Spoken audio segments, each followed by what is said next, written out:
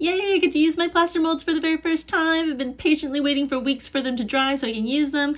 Now I'm pouring the slip that I just mixed, and now I'm realizing I did not mix enough slip, but that's okay. It went right past the mug's rim. It might work out.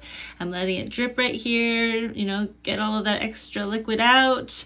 Now here's the mess in my kitchen, and there's the shell hardening, and here's me opening the clamps, impatiently excited to see what's going on because I've been waiting so long to try it out, and you know, trying to be as gentle as I can. It's been a couple hours. They say 20 to 30 minutes for it to harden before you release it, and ta-da, it's 2 freaking halves. It's not a whole mug, it's 2 half mugs. Surprise, it's not what I wanted at all.